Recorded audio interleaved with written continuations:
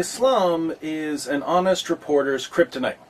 Take a seasoned journalist on a groundbreaking news program and ask him to give you the simplest, most basic information about Muhammad and the Quran. That reporter will suddenly turn into the most pathetic, trembling, sniveling, cowardly journalistic jellyfish you've ever seen in your entire life. I haven't any courage at all. I even scare myself. Since all the Scooby snacks in the world won't convince anyone in the mainstream media to flee the fortress of dimitude, the task now falls to viewers like us to demand some degree of journalistic integrity. We can do this by watching various news specials about Islam and exposing the endless supply of false claims and misrepresentations they assume we're too stupid to spot. If the networks start losing credibility over their dishonest reporting, if their inaccuracies become a source of embarrassment, maybe they'll be a bit more careful the next time they decide to do a puff piece on the religion of puff piece. Is my nose bleeding? There are plenty of news programs out there in dire need of a good public flogging, and I intend to go through as many of them as possible in the coming months. But where do we begin? Well, to keep things simple, let's go alphabetically. ABC News masterfully demonstrated what we might call the frightened ostrich method of reporting in their 2020 special, Islam, Questions and Answers. Our questions about Islam were answered by Diane Sawyer, Bill Weir, and Lama Hassan, the three blind mice of prime-time political correctness. Let's see how they run. We're just like everybody else. Being a Muslim in America, in my opinion, doesn't make me any different than anyone else. 110% American. If ABC had called this program What Westernized Muslims Believe, I wouldn't have a problem with Muslims saying we're just like everyone else. But this program is called Islam, Questions and Answers. ABC is supposedly giving us information about Islam, not about Westernized Muslims who wouldn't know the Quran from a phone book. What does Islam teach about Muslims? Chapter 3, verse 110 of the Quran says to Muslims, "You are the best of peoples ever raised up for mankind." Muslims are the best people in the world. How about Jews and Christians? Surah 98, verse 6 reads, "Verily, those who disbelieve in the religion of Islam, the Quran, and Prophet Muhammad, from among the people of the Scripture, Jews and Christians, and al-mushrikun will abide in the fire of hell. They are the worst of creatures." We are the worst of creatures. Muslims are the best of peoples. According to the Quran, then, are Muslims just like everyone else? Not a bit. ABC had a chance to explain this, but accurate information about Islam just wasn't a priority in their 2020 special on Islam.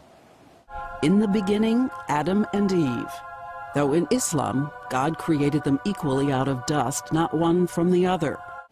Adam and Eve were created equally from dust, according to the Quran. Diane doesn't give us a reference for this lovely teaching, and she couldn't if she tried, because the Quran doesn't say it. What does the Quran say? Surah 4:1, "O mankind, be dutiful to your Lord, who created you from a single person, Adam, and from him, Adam, he created his wife, Eve." Surah 7, 189, "It is he who hath created you from one person, and out of him produced his wife, that he might dwell with her." If that's not clear enough, in Sahih al-Bukhari 33:31, Muhammad said, "Woman is created from a rib." Are men and women created equally from dust in Islam? Only if Diane Sawyer turns out to be a higher authority than Muhammad and the Quran. Good luck with that, Diane. And until Jesus comes, in the Quran he sits at the right hand of God. Jesus sits at the right hand of God. That's what Christians believe, but is that what the Quran says? Once again, no chapter, no verse. Why? Because the Quran never says it. The Quran does say in Surah 3:55 and Surah 4:158 that Allah raised Jesus to himself, but that's not the same thing as saying that Jesus now sits at the right hand of Allah. According to Muhammad, in Sahih al-Bukhari 34:30, Jesus is in the second heaven with John the Baptist, several heavens away from Allah, certainly not at Allah's right hand. And also in the Quran, the heart of Islam, Muhammad's 5 pillars. Sorry, Diane, but the 5 pillars don't come from the Quran. They come from the Hadith. You won't find the Shahada in the Quran. You won't find pray 5 times a day in the Quran. You won't find a list of 5 pillars in the Quran. I'm pointing this out because this is as basic as it gets, and you're not even getting this right.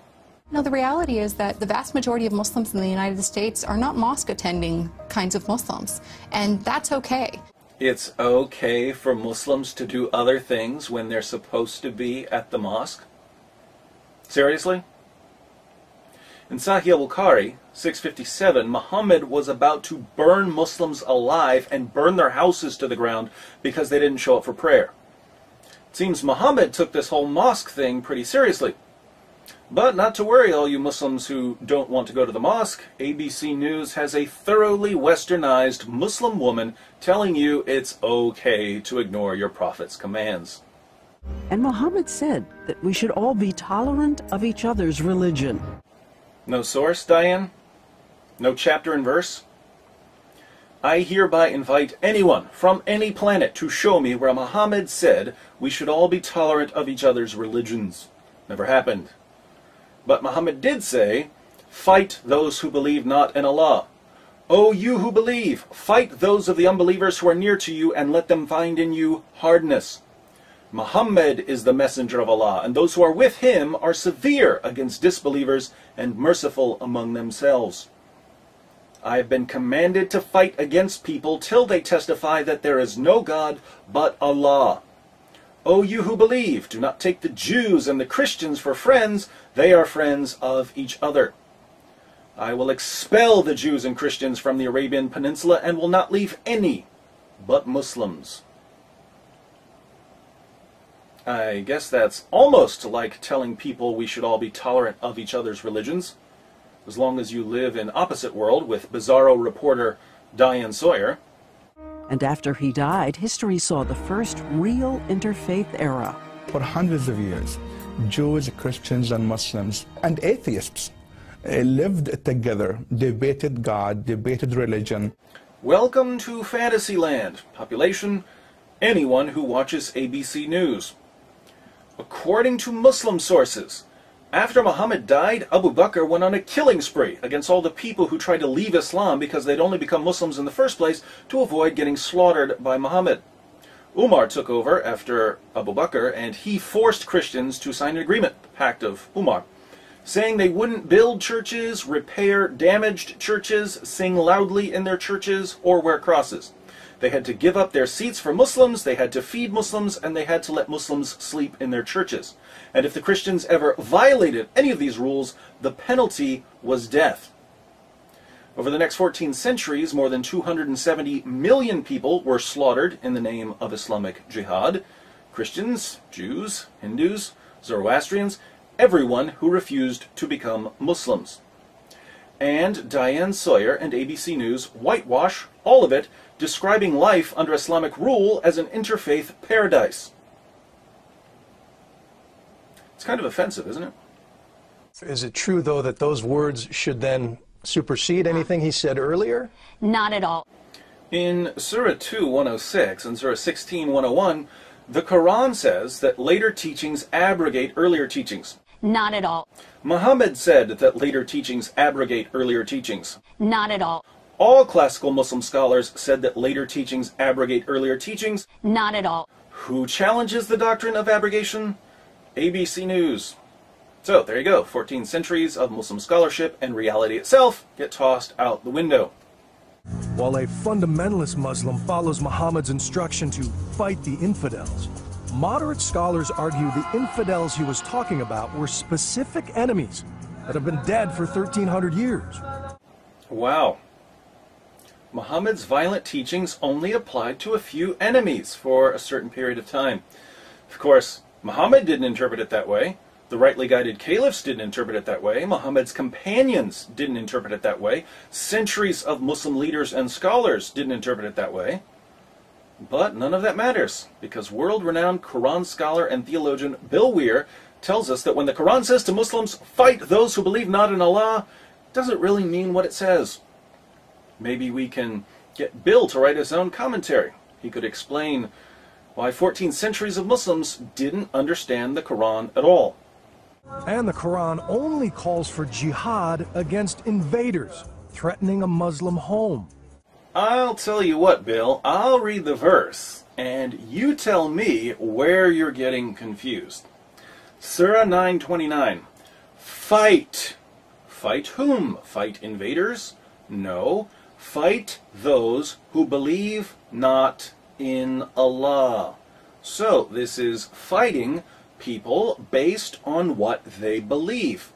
Fight those who believe not in Allah, nor the last day, nor hold that forbidden which hath been forbidden by Allah and His Messenger, nor acknowledge the religion of truth from among the people of the book, that's Jews and Christians, until they pay the jizya with willing submission and feel themselves subdued. Does that sound like it has anything to do with fighting invaders? No. Do you know why? Because it has nothing to do with fighting invaders. It's a command to fight unbelievers. And when this verse was revealed, Muslims began their long tradition of offensive jihad, fighting to subjugate all non-Muslims. You won't learn any of this from ABC News, though. Is there anything in the Quran that promises 72 virgins for a holy martyr? I don't see any evidence in the Quran for the pledge of 72 virgins. This notion of 72 virgins actually comes from a mistranslation, with the real translation being 72 raisins. There are actually two separate errors here. Irsad Manji seems to think that the number 72 comes from the Quran. It doesn't. That comes from the Hadith. Then she tells us the Quran doesn't say Muslims will get virgins in paradise. It says they'll get raisins. So the houris of the Quran are raisins, not virgins. This is a mangled edition of an argument by Christoph Luxemburg. The main problem with Irsad Manji's claim is what the Quran says about these houris. The Quran says Muslims will marry the houris. It says the houris will be chaste and beautiful. It says the houris will have beautiful eyes and large breasts, and that they'll love their husbands. It's fine with me if Irsad wants to translate houris as raisins, but if she does, Islam just got a lot creepier. He says bestsellers like The Way of the Muslim are often quoted in place of the Quran and contain dangerous ideas. Which means the blood money or the compensation for killing of the disbeliever is half of the blood money of the Muslim man.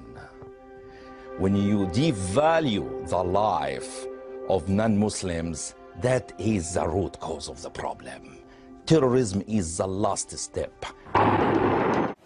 Now, this is just hilarious. Radical Muslims are quoting books in place of the Quran, and they're using these modern books to justify killing. What's the real source of terrorism? Devaluing the lives of non-Muslims by saying that the blood money for killing a non-Muslim is half as much as the blood money for killing a Muslim. How did these modern Muslim authors ever come up with such a horrible teaching? They got it from Muhammad, Sunan Abu Dawud 45:27. The value of the blood wit in the time of the Apostle of Allah was 800 dinars, or 8,000 dirhams, and the blood wit for the people of the book was half that for Muslims. Are you catching this? According to ABC News, the real source of jihad and terrorism isn't Muhammad's teachings. No, the violence springs from modern books by modern Muslim authors who, as you just saw, are getting their views directly from Muhammad's teachings. And radicals have used these murder and martyr myths. Murder and martyr myths. All this talk about jihad and fighting unbelievers and martyrdom, it's all based on myths. Guess that's why Muhammad said in Sahih al-Bukhari 2797, By him in whose hands my soul is, I would love to be martyred in Allah's cause, and then come back to life, and then get martyred, and then come back to life again, and then get martyred, and then come back to life again, and then get martyred. Just myths. Dictators combine that resentment with a perverted version of Islam and manipulate their people with a holy hatred of America. Dictators use a perverted version of Islam to incite hatred against America. Let me break this down for you, because a drugged monkey could figure this one out. Listen to the Quran. This is Surah 5, verse 33.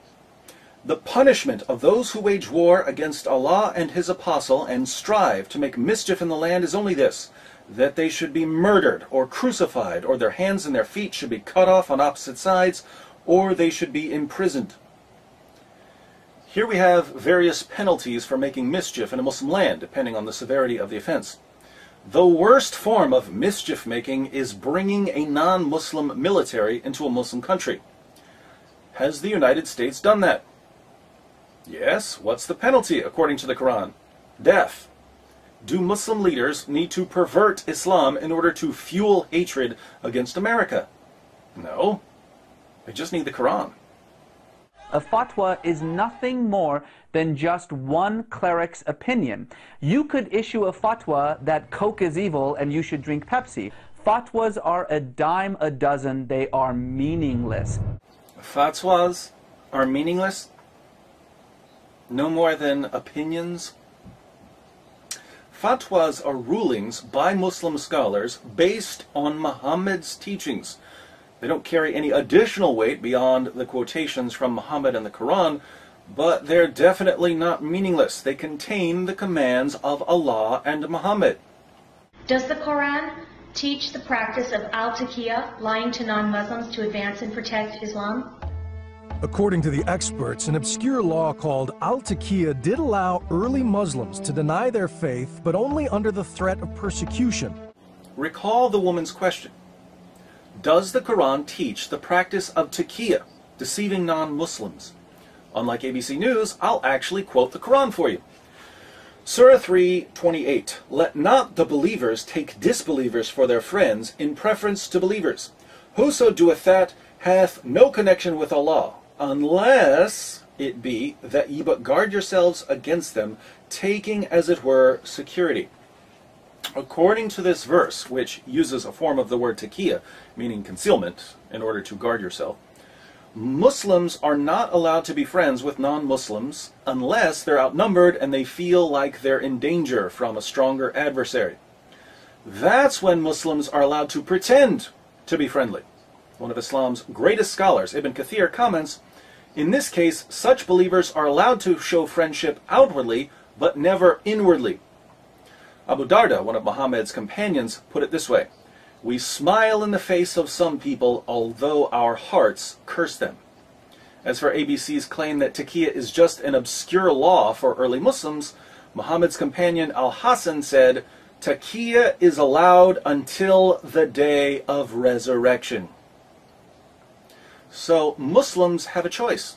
They can either go with the Quran and Muhammad's companions and Islam's greatest scholars and deceive us by smiling in our faces while cursing us in their hearts, or they can go with ABC's Bill Weir, who, although he knows next to nothing about Islam, does do a remarkable impression of Putty from Seinfeld.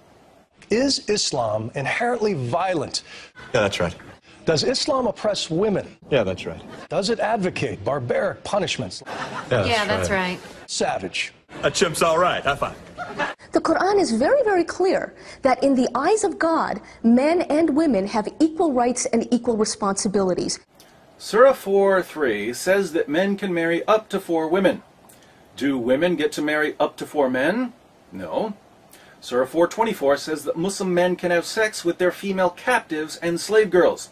Do women get to have sex with their male captives and slave boys? No. Surah 4:34 says that men can beat their wives into submission. Do women get to beat their husbands into submission? No. So, do men and women have equal rights and responsibilities in the Quran? No. Men and women are about as equal as hammers and nails in the Quran. The Prophet Muhammad's own beloved first wife, Khadija, was a wealthy, self-made entrepreneur. Now, Irsad Manji is correct when she says that Khadija was a wealthy entrepreneur. So that's not an error. The error is that Irsad uses this as proof that men and women are equal in Islam. And here she's just being silly with her timeline. Khadija was a wealthy entrepreneur before Islam, before she married Muhammad, before Muhammad received his first revelation. So what does her status as a businesswoman tell us about Islam? Absolutely nothing. If we want to learn something about women in Islam, let's listen to someone with a little more experience of life with Muhammad. In Sahih al-Bukhari, 5825, Muhammad's child bride Aisha says, "I have not seen any woman suffering as much as the believing women." According to Aisha, the mother of the faithful, the believing women, the Muslim women, were suffering more than the pagan women.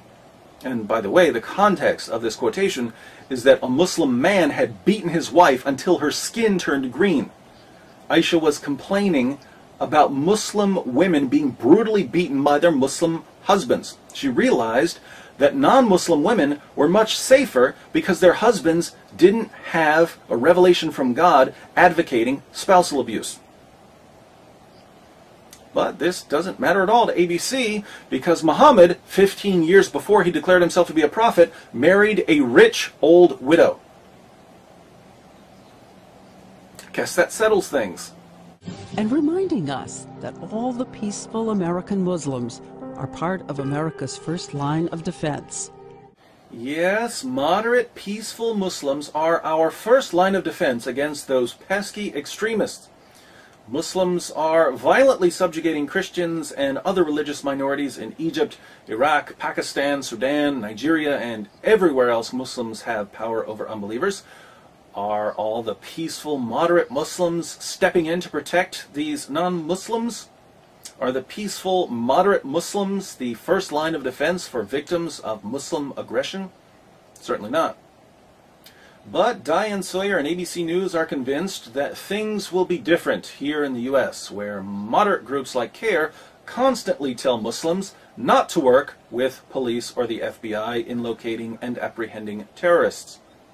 By the way, there was a bonus blunder in the clip we just saw. Notice that ABC showed us a picture of Sadiq Abdul Malik, who, according to Diane Sawyer, is one of the moderate Muslims always prepared to protect us from extremists. Sadiq supports Revolution Muslim and the Taliban. He defended Nidal Malik Hassan after the Fort Hood massacre, and he calls for the destruction of Israel. But hey, I'm sure he's quite ready to save us from all the radicals he supports. It's my duty as an American Muslim to stand between you, the American non-Muslim, and the radicals who are trying to attack you. It's a Muslim's duty to stand between us and the radicals who are trying to carry out Muhammad's commands in the Quran and the Hadith. I'll tell you what, Imam Rauf, you show me that anywhere in the Quran or authentic Hadith, and I will personally help you build a mosque at ground zero. But you won't show me, because you know this isn't what Islam teaches at all. In areas where Muslims make up a majority, the duty of Muslims is to violently subjugate all non-Muslims. In areas like the United States, where Muslims are in the minority, the duty of Muslims is to practice taqiyya, deceiving non-Muslims into believing that Islam is peaceful and tolerant. But you know this, Imam Rauf, because that's what you do for a living. And the lovely folks over at ABC News are all too happy to serve as your megaphone. I would dance and be merry, life would be a ding-a-dairy if I only had a brain. Well, that's 20 errors in an hour-long news program, and I could have pointed out more. Isn't it sad that if you want accurate information about Islam, you have to get it from the internet? Because the major networks and their research departments with their endless trunks of money just can't seem to get anything right when they talk about Islam? If this were any other topic, and ABC News made this many mistakes, they'd lose all credibility. But since the topic is Islam, it's perfectly acceptable to broadcast total nonsense in an effort to make Islam sound better than it really is. ABC News, like so many other networks, is a taqiyya amplifier. Muslims come up with soothing lies, ABC pumps them into your living room. If you're as fed up as I am, I invite you to send this video to as many people as possible. We need to start holding networks accountable for misleading and deceiving their viewers, and we can do this by drawing attention to errors and correcting them. I guess the only question now is, who's next? Oh yeah, we decided to go alphabetically. So what comes after ABC? BBC. Stay tuned.